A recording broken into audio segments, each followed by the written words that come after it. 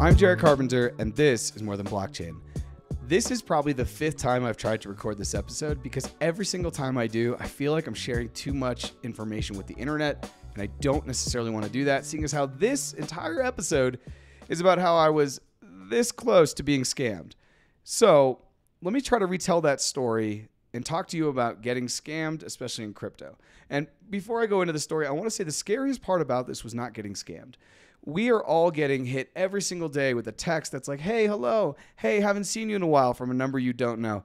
Hey, you missed your Amazon package. Click this link. Hey, you missed your USPS link. Click this link. Hey, you won $1,000. Click this link to reclaim it. Those are all things that could be phishing schemes that could lead you to pig butchering, a scam that I've actually talked about on this podcast. I'm going to go ahead and leave that link in the description. Pig butchering is a multi-billion-dollar industry annual scam that's going on globally. And so you should learn about it so it hopefully doesn't happen to you. And I've also actually published on this very podcast, I think the 10 red flags or the 7 red flags, I actually forget, but I believe it's the 10 red flags that you need to look out so that you don't get scammed in crypto.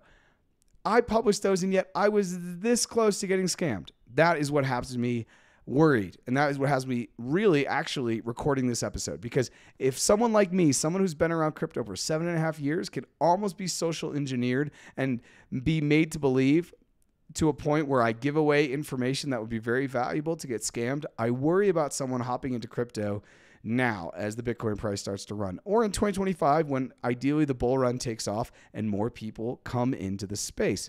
So that's why I'm creating this episode, because honestly, it shakes me to my core that if I can get scammed, I truly worry about everyone else. So let me go ahead and tell you the story about how I almost got scammed. On the night of September 30th, 2024, I received a call from an unknown number from Denver, Colorado. I picked up, and there was a male voice on the other side, and I think it was Brendan or Brandon. I'm not sure. Let's go with Brandon. They said, hey, it's Brandon from Coinbase. We're calling about some suspicious activity on your account. Now, before I even picked up the phone, I remember I was sitting with my father. I said, hey, Dad, watch this. This is a scam call. Picked it up, and I had it actually on speaker. And he said, hey, I'm Brandon. I'm from Coinbase. There's been some suspicious activity on your account we'd love to talk to you about. At this point, I'm like, okay, let's see how this goes. And I said, yeah, can you prove to me that you're with Coinbase? I would really like that. And at this point, I still think it's a scam. I'm not at all believing this is actually someone from Coinbase. However, I do start to believe that. They said, yeah, sure. We've just sent over a code to your email. You can go in and see that code, and you can see that it comes from an official Coinbase email.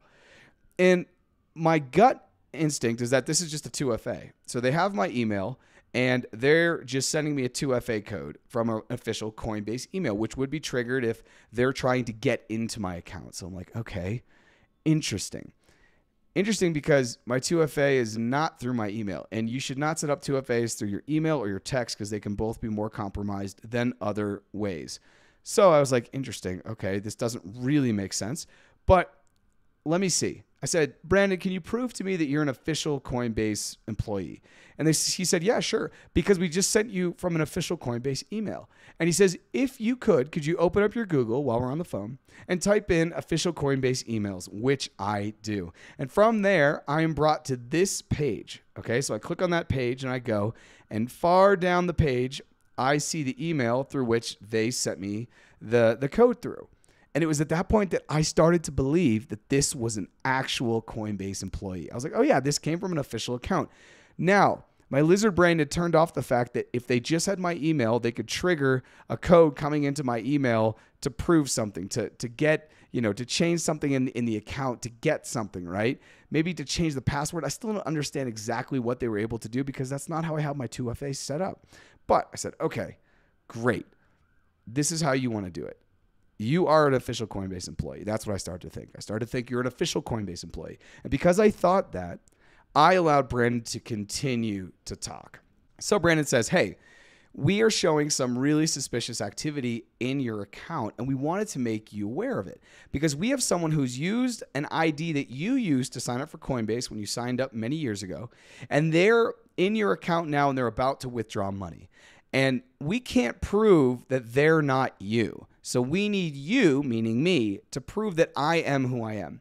And he said, in order to do that, we need you to share a code that we're going to send with you, right? Now, one of the red flags that I talk about in the video where I talk about the red flags that you should avoid so you don't get scammed in crypto is never give anyone any numbers over the phone. In crypto, that could be your private seed phrase, or it could be a 2FA number that you get to be able to log into an account or to be able to take crypto off an exchange, whether you want to take it into cold storage or transfer it to another account.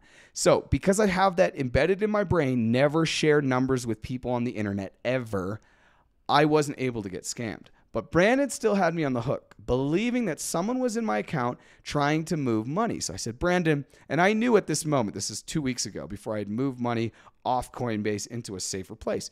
I said, Brandon, you're right. Could you verify for me how much money I have on the account? And at that time, I don't know, a couple $1,000. It wasn't a lot of money. But I said, could you verify how much money I have in that account? That would prove to me that you are Coinbase and you can see in my account. And he went off on this long thing about how Coinbase is out of California and they actually can't share that data over the phone. Interesting. He said, if you want to see that, you can go into your account. That was well played. So I said, okay. I'm still now. He's got me quasi-believing that he is a Coinbase employee. However, I still will not give him any 2FA information or any numbers. So we're kind of at this weird standstill. And it's in this moment I say, okay, can you show me the ID that this person used to create my account? Or how did this person get this ID that I used to create the account? Can you send me a picture of what that ID looks like? I'd be really interested to know what that looks like so I can see maybe how I was compromised. Maybe I was in a hotel somewhere and somebody went into my room to clean and they were able to get this ID. I was trying to run through all the things in my head and also give Brandon some homework that would allow me to believe that he was a real person. So Brandon says, sure, let me go ahead and do that. At this point, I put Brandon on hold and I start getting on the internet to figure this out. I open up my VPN. I do all the things I do. I log into my Coinbase account. No activity. No one has logged in. I checked the last time they logged in. It was the last time I remember logging in. So clearly no one had gotten into my Coinbase account. My Coinbase account wasn't compromised. Brandon was trying to get me to believe that it was compromised. Now, all the while that I'm in my Coinbase account, I DM the Coinbase support account on X, and I'll bring it up on screen. But basically, I'm like, hey, I just got a house call. I got a call to my number that's on my Coinbase account. I said, hey, do you guys make house calls if you think someone is legitimately trying to withdraw crypto from my account? And they promptly responded to their credit, to Coinbase's credit. They said, hey there, Jarrett. We understand how concerning this is for you. Coinbase does not make house calls in response to suspicious activity on your account. At this point, I'm like, okay, that's great to know. That really quantifies this more as a scammer. Brandon is still on mute, okay? I actually recorded about 20 minutes of about a 34-minute call that I had with Brandon while he was trying to essentially get 2FA information for me to be able to maybe do some more damage. So I want to actually play a clip for you because Brandon started to get really personal. Now, earlier on in the conversation, he had said some things to try to make himself less like a scammer. And what you're going to hear now is something that I was actually able to record with my other phone in that moment. So I had him on the phone that I'm recording this episode with, but I had the other phone open in the voice memos, only about 2/3 of the conversation. You're about to hear what he said as he was trying to be more personal. You'll hear me in a monologue, and then I'll say, okay, let me come off mute. Apologies as well, Mr. Carpenter. I'm just waiting on that to be fulfilled. I'm going to go off mute. I really do apologize. All good. Just let me know when it's ready. Of course. And then how's your day been so far, Mr. Carpenter? Any plans later for you? Nope. Just about to make some dinner. Awesome. I have to take my kids out to a soccer game, so that's going to be something. Oh, yeah? They play soccer? Yep. Like recreational soccer.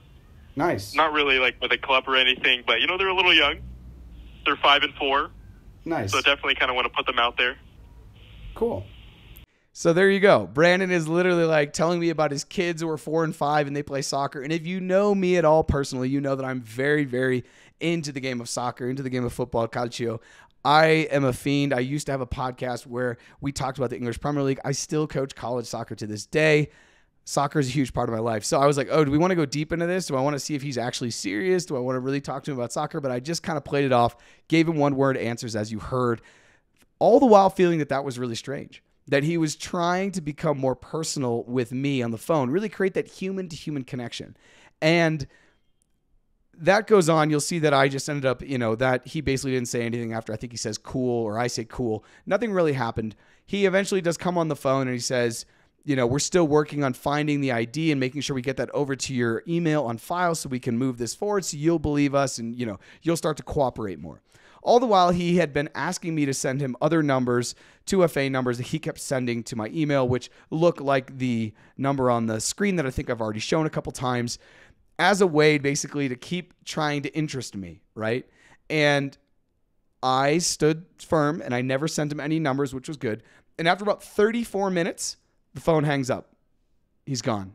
And then he just hung up and that was it. I didn't hear from Brandon anymore. I was thinking maybe he would call back. I was going to call him. I just let it be. I didn't even block the number because I'm interested for him to call back and for him to create a whole new story as to why he had to call back.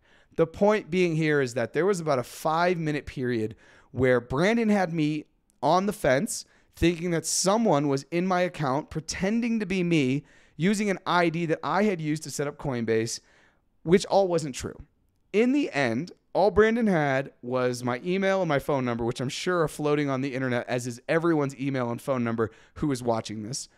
And he clearly was probably putting in my email and trying to reset my password or doing something along those lines and needed the 2FA number to get to the next step, right? The reason why this was so concerning and why I really wanted to share it on this particular podcast and on this episode is because I want to use this platform to talk about the things that happen in this space. And in the past year, I've had a close friend who lost about $17,000 when his wallets got compromised due to another scam. I've known many people in cryptocurrency and in blockchain and Web3 and Bitcoin who have lost their money to scams. And normally it has nothing to do with the tech. It has nothing to do with somehow they broke blockchain or they figured out how to crack Bitcoin. It has to do with they figured out how to manipulate other humans to believe certain things so that way they would put their guard down and they would give out valuable information that they shouldn't be giving out. Once again, please go watch the red flags video that I created. Once again, I'm not sure if it was 7 or 10 red flags. I believe it's 10 red flags is a round number. But if you ever see these things, you want to just stay away. You want to have your scam alert go up and you want to absolutely say, you know what? I'm not going to give any numbers, especially in crypto. Never your private seed phrase or any 2FA that's going to be sent to your email or your text or anything like that. You do not want to give that away. That is super, super, super important. So finally, as a last thing, I want to say this. On a previous episode with Andy Bryant, when we were talking about AI, he was sharing about how his wife and he have certain codes. And the sun is going down, so hopefully you can still see me. He and his wife have certain codes. And what I mean is, when they call each other, they have a code. So that way, if one day Andy's wife gets a call and it's Andy's voice, and Andy's saying, hey, honey, you know I'm traveling. I'm in California and Los Angeles, and I just had my wallet stolen. Can you send me money here? I need about $1,500. Love you so much. All these things just happen. They make up a story, what have you. Andy and his wife have a code where they would need to basically, she would have to say, okay, Andy, I'll send you that money, but can you give me the code, right? And I now have this with many people in my life. We've talked about this where if someone is ever going to reach out, because I travel a lot, if I ever call a close friend of mine or a family member and say, hey, I need $1,000. This just happened to me and it's my voice.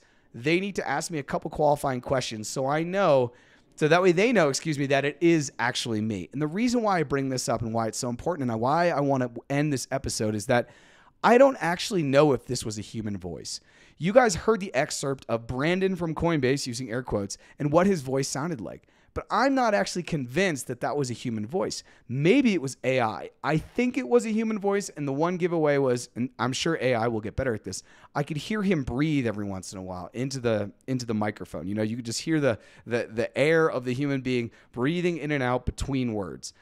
AI doesn't tend to do that with voice. When it's mimicking a real human voice. It's not to say AI won't start to add that in as it moves forward, but all that's to say, I'm not even sure if this was an actual human. It felt like a human when he started to talk about his kids who were 4 and 5 playing soccer, and there were other things, like I said, that I wasn't able to record where he was trying to basically create a human-to-human connection, but I'm really not sure. So all that is to say, please be careful of crypto scams. If you're in crypto, please be careful of scams in general. Like pig butchering often happens outside of crypto. And if you don't know what that is, Once again, I created an episode about that. That link is in this episode's description. Please go check that out. And the other thing is, with your loved ones, start to think about, what if my voice gets cloned and my AI avatar calls my wife and it's actually someone from another country just using my voice, trying to get her to send me money? I really think that that's a really important conversation everyone should start to have with your friends and your family, not just people like me who has, my voice is all over the internet. Think about that. So if you enjoyed this episode, please follow us at More Than Blockchain on socials. Go ahead and share this with somebody if scamming, is something you think other people should know about. If you're in crypto, please share this with other people. Many people have been scammed in crypto. You are not alone. It happens so often. Every single day, I think we're exposed to new things. Please go ahead, and if you're watching this on YouTube, subscribe. If you're listening to this on a podcast platform, please go ahead and subscribe, and I will see you guys for the next episode. Sorry about the light. The sun has been going down. I hope everyone is well, and I'll see you on the next episode.